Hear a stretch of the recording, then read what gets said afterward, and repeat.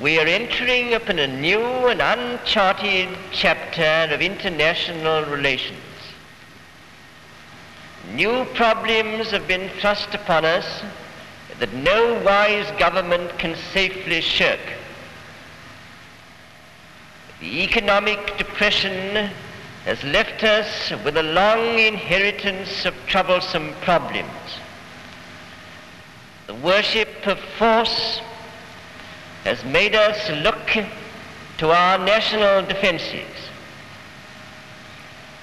The attack upon collective security has made it all the more necessary for those who believe in the League to stand by the principles of the League.